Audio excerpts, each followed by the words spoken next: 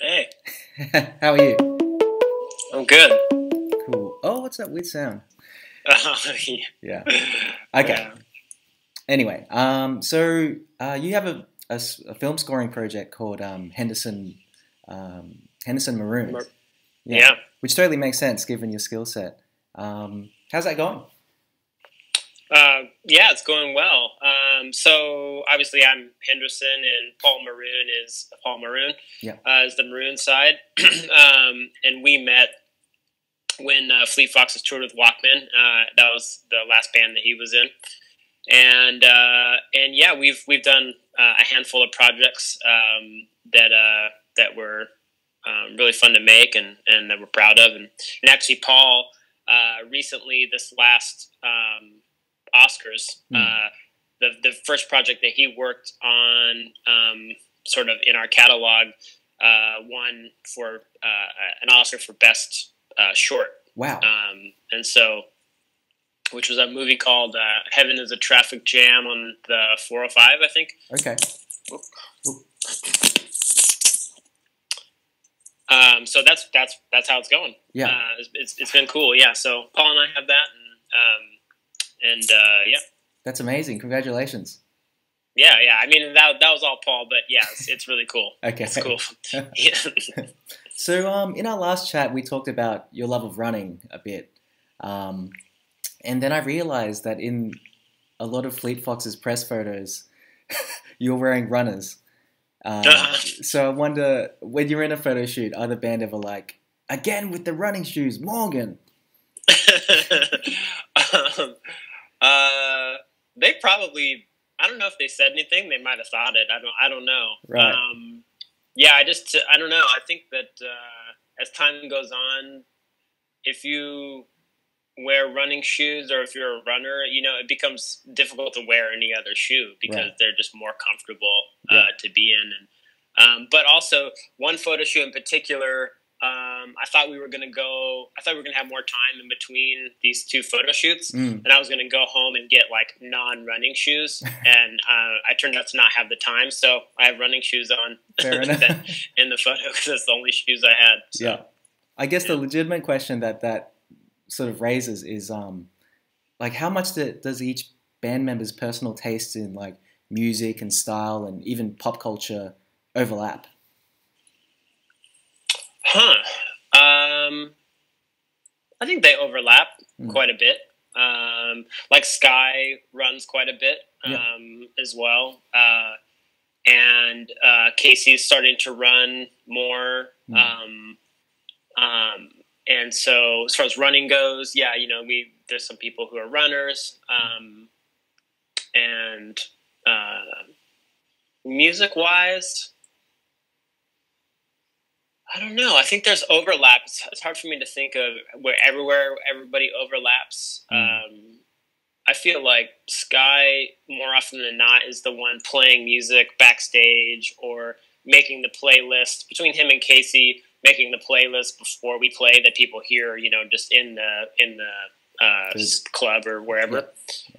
And so. There's things that we listen to in common, but some things that I just hear for the first time from him. And but yeah, there's a fair amount of overlap between our interests, Yeah. Yeah. Okay. musically and otherwise. Yeah. Mm. I noticed that Sky wears a lot more black recently in press photos, and Mhm. Robin seems to be a bit more. I guess the word for it would be normcore, as compared to the sort of bearded woodsman sort of attire from a few years ago. Would that Mhm. be a result of some sort of personal progression in taste, or maybe stem from the idea of folk fatigue that we spoke about last time? I don't know. Yeah, you'd have to ask him that Yeah, question. fair enough. Yeah. I don't know what directs their clothing choices, but Sky definitely prefers to wear all black all the time. Fair enough. That's his MO. Yeah, it's his MO. So Crack Up has a really experimental sort of avant-garde sound palette, but also this really intimate, almost mumbled vocal, and opposed to the full-throated singing from maybe previous albums, which I find really interesting because like the indie folk scene lately has kind of maybe evolved or devolved into this kind of the tropes of like yelling "hey ho" and just simple chord progressions that they just bang out over and over again. And so whether consciously or not, it seems like you guys have gone the complete other way with sort of more complex and avant-garde sounds in this recent one. Can you talk me through the process of developing that sound or contributing to that sound? That's sort of more like a Robin question. Mm. But I've observed those things too. Yeah, yeah. Was it? Yeah, fair enough. Okay, okay. So you did notice it and clocked it, sort of thing. Yeah, I mean the album doesn't have any haze or hose on it. No, yeah. It seems like each album draws motifs or inspirations from places in the world. So Montezuma, Mykonos, and in this recent in Crack Up, there's references to mountains in Japan, or Daigahara. Would that be correct? I mean, that's definitely a reference on Crack Up.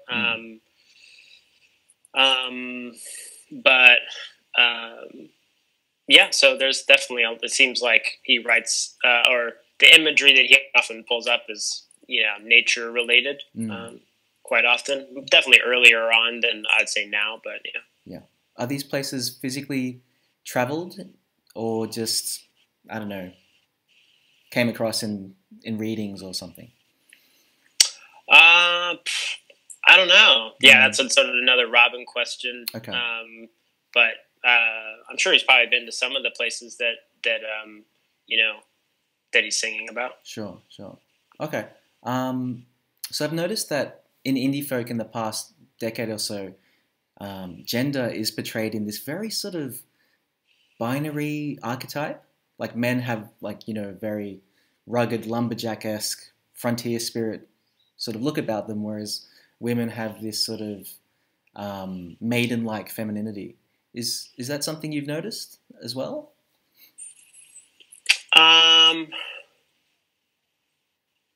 Well, I don't really pay attention to like folk, like whatever that is. Like that's not the music I listen to. So I'm not. I wouldn't say hyper aware of what the gender roles are in those genres, but I wouldn't doubt it. I mean, I think the sort of lumberjack and maiden trope is pretty strong, and people fall into that for one reason or another. Sure, yeah. But as far as the indie folk world goes, I had no idea. Yeah, fair enough. Yeah. So a question that I asked from our last chat, which I'll ask again because I think it was pretty interesting. That's okay. Yeah, go ahead. What are your thoughts about the perception of the indie music scene being described as like fairly insular and dominated by white guys and guitars? Yeah, I mean, I thought about that question since the interview, and I think that I still think that there's a reason based off of who's interested in playing the music and who's interested in listening to the music. I will say though that I spot just about every person within the stage view that I can see who's brown at a Fleet Foxes show. Yeah. And so they stand out to me, and so they're it's not. I mean, it is predominantly like white people who are coming to Fleet Foxes shows in America. Yeah. And in Europe, but there's definitely all sorts of ages and colors of people coming. Yeah. Which is great. I think because I think ideally as an artist, I wouldn't necessarily make something that's designed for one specific gender or type of person, but also one of the things that we were talking about was that by and large, like who is influencing culture right now, and I've thought about that our last conversation, and I really think that brown people are heavily influencing culture in every single way. I mean, if you look at least in America, what's happening in our politics, a lot of where there's a lot of bristling right now is with sports people from sports, and predominantly they're brown people, and they're the ones who are making statements on what they feel is like social justice, what's right and wrong socially. And if you look at music, I mean, it's very broad in music, but I think one of the last things that I could think of that people talked about and were so excited about and felt like it was really significant to music and culture was "This Is America" by Childish Gambino. That really struck a chord for me and a lot of other people. Just felt like they saw that and his previous record and were just wowed by what they were hearing and how it all felt. And so, maybe in the guitar playing folk, indie scene, it is a lot of like, white guys with beards. But, on the broader spectrum, I think that it gets somewhat more diverse as far as what people I feel like are really, paying attention to. Yeah, yeah. I remember asking about like what your perspective on how influenced Australian music is from either anywhere else, really, and just what that was like in your view. Because there's a lot of great Australian bands, and I was talking about My Disco, who are kind of like a hard band, like heavy band, but they started to do some interesting electronic stuff as well. And to me, I'm just sort of there's some great Aussie bands, obviously. So yeah. In Crack Up, there seems to be a slight use of maybe more synthetic sound, or maybe it's just keyboard or something like that. But is that something I'm hearing, or am I wrong? Well, Sky definitely added some keyboards and things because he's sort of gotten a lot more into the synthesized side of music as time has gone on. He still plays guitar and has a billion pedals and stuff like that, but he's sort of become into keyboards as well. So yeah, there's definitely some keyboard elements in there. Yeah, and sampled sounds as well from nature and that sort of thing. Yeah, there's a train in there. I'm sure there's other bits in there that even I don't know about. Okay. I think we've coming up to time, but I've got one more question, if that's all right. Sure. Okay. So Robin was describing the process of making Helplessness Blues as kind of like a protracted, maybe a bit of a grind for a number of reasons. And in deciding to make Crack Up and bringing the band back together again, he sort of talked about knowing there needed to be a change in the way you all approached making the music, maybe like a more process-driven rather than results-based approach, or a more egalitarian approach. Does that reflect on your experience of making Crack Up?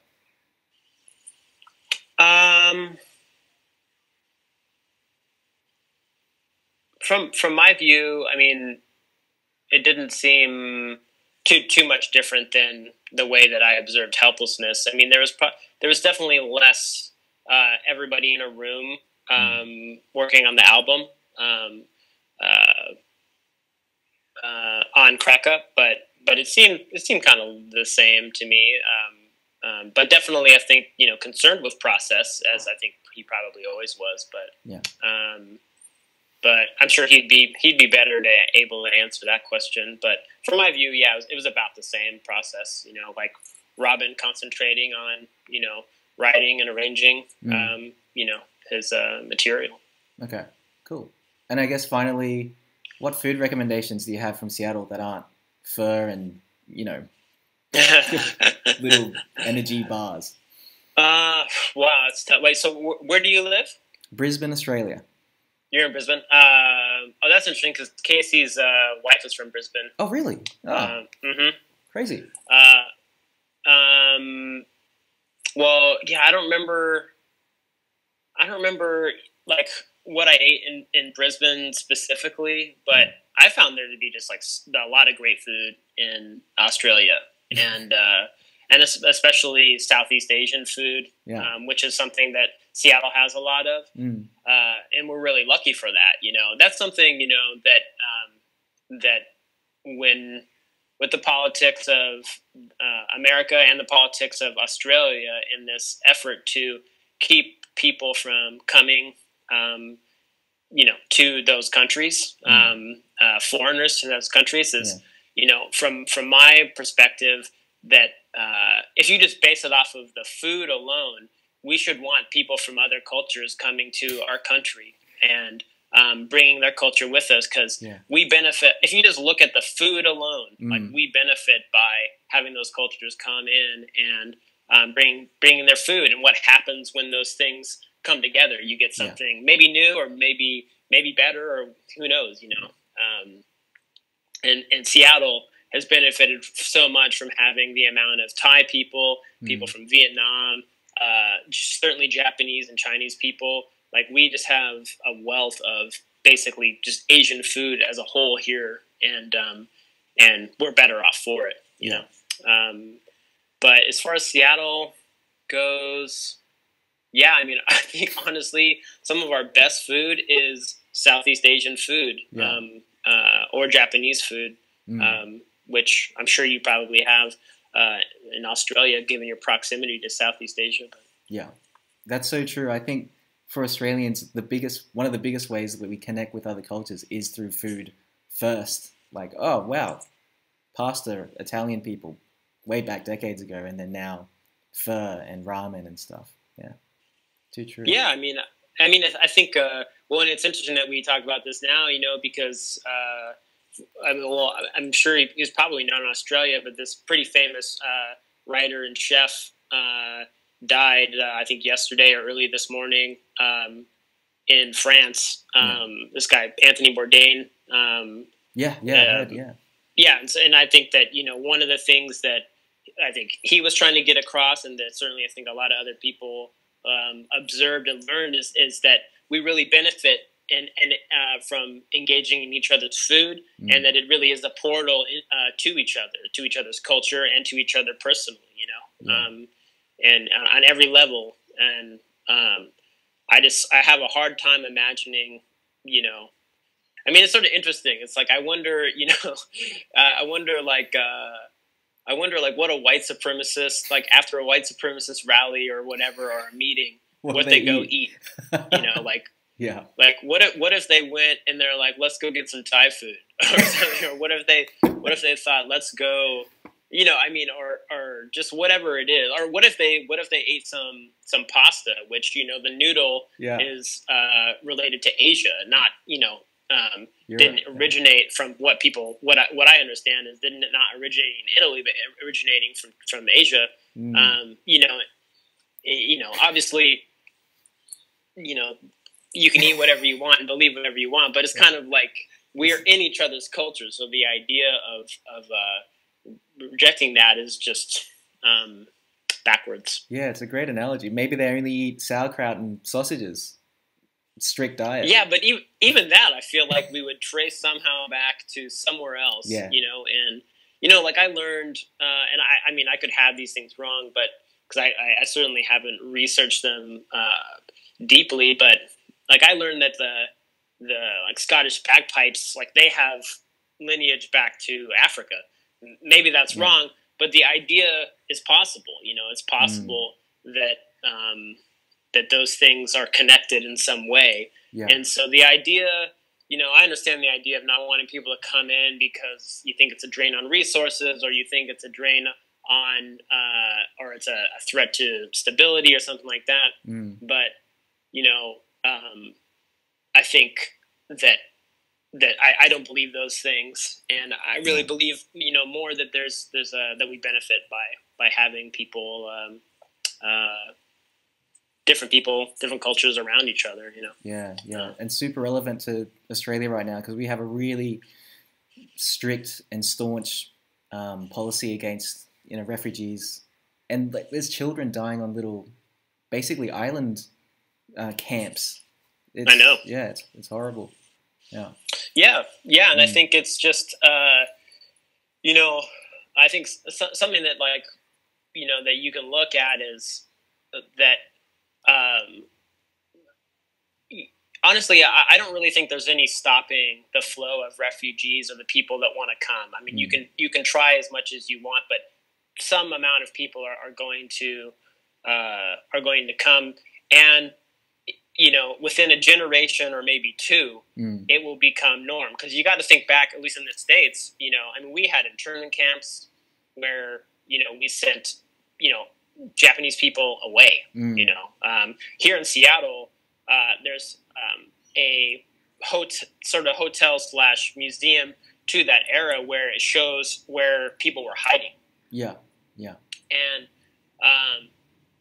but look how generations later at this point, that's unthinkable. The way that we spoke about Japanese people or Chinese people or Korean people or Vietnamese people as like being these like evil enemy foreigners, like maybe still happens somewhere, but it's pretty much unthinkable on a main level. Yeah. So the way we're speaking about Muslims in this country, I think you give it a couple generations, it will hopefully at least be unthinkable, and it takes time. But it certainly is, disgusting and sort of shameful as it happens, in current day. I think a huge part of that is people defining other people as, one thing. You're a refugee. You're not, a teacher, a doctor, someone who enjoys, swimming. They really minimalize someone down to just one or two things. And usually that thing is like the worst moment of their life, which is the refugee experience, rather than seeing them as a fully fleshed out human with, friendships and desires and, kindness. I couldn't agree more. I think one of the things in the States that I don't hear so much. I mean, where I live is like, I think a fairly liberal and tolerant area of Washington and of the States. And so I'm very much in a bubble that isn't represented other places. But maybe 10 years ago or something, I went to Mexico City with my girlfriend. And it was the first time I ever went anywhere not on tour. Yeah. And I've always traveled on. I mean, I started touring very young, and so anytime I went anywhere, I've always been on tour. So it's the first time went to Mexico City. Neither one of us really speak Spanish, and I not that I ever thought poorly about Mexican people, but it challenged everything I thought I knew about what I was going to see there. I saw like a really enormous city. A very metropolitan city, an incredible amount of food. I was vegetarian at the time and still ate incredible down there. It wasn't like, it wasn't like some, I don't know. I just felt like I sort of came to believe that it was going to be this destitute city or something like that. But it's just this metropolis with a train system that ran amazingly well. And I came back to the States and I just thought, we don't understand our neighbors, at all. And we have no sympathy for the fact, like, imagine what it must mean for somebody to get on a boat and risk their life, like what they must be coming from to risk their life to try to come to Australia, you know, or try to like cross a desert to come. It doesn't mean that, they should do it or that that we should have a better way for it. But nobody here in America is going to do that. Yeah. You know what I mean? And so these people are desperate. Yeah. Leaving home is the hardest thing to do. Yeah. Yeah. So these are people in the most desperate situation. And in America, right now we're in this position where we're separating kids from their parents and doing it because we're saying, well, the parents shouldn't come here with their kids. It's like, but they're going to, because they either risk what's back at home or they risk coming here and being separate. And they might think it's better for their children to be separate from them here than stay in Honduras, which is awful, And so we've got to come up with a better way. And I think unless we have, sympathy and empathy for that situation, it's not going to get any better. And we're just going to continue to like damage these lives, But I mean, I could go on and on about it because it's a big topic, you know. As someone passionate about politics, is that something you ever want to combine with music, or just as a person of notability in the music scene? Um, I mean, I don't know. Other than, I mean, I'm not like a person to write a song with those kind of lyrics or something like that. But it's been on my mind of a way to be useful in that way. Yeah. And I don't know how that would present itself, but you know, it's crossed my mind. Okay. Well, we're definitely over time now, but thanks so much for having this chat with me. You're welcome. Thanks, Morgan. See you, Matt. See you. Have a good day. You too.